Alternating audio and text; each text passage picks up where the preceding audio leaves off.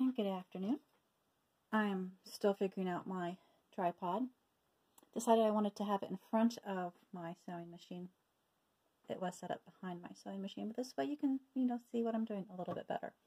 I am working on my my trial make of this, the Rita Blouse. I'm going for the puffed sleeves.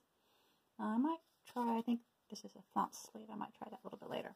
So for this one, I have this very lightweight gingham fabric. It's like really lightweight.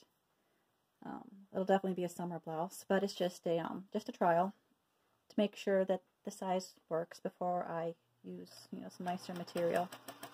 I took my measurements, checked the measurement chart. This pattern is fitted in the torso, but it's like a peasant blouse at the top. It comes with actually different bra cup sizes.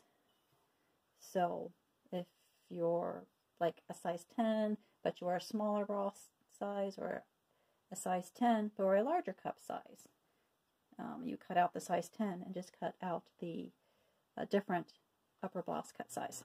What I'm doing right here is I'm making French seams.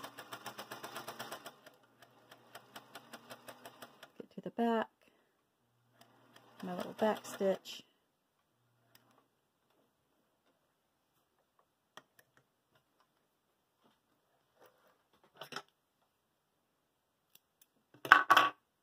So this is the seam that I just sewed. And hopefully, if I did it right,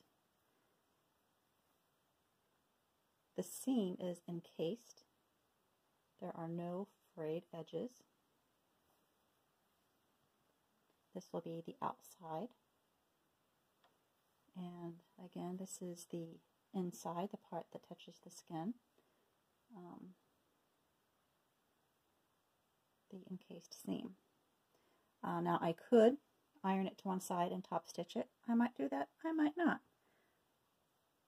I'm getting ready to do the other side and the French seam.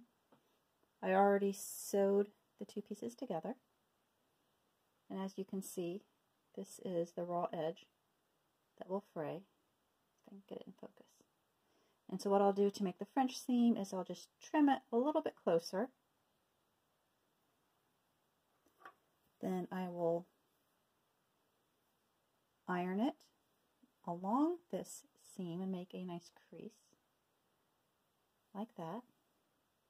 And then I will sew down the edge there. And then it will look like this, and that I've just done. That way I can have a finished seam with no raw edges and not have to use my serger.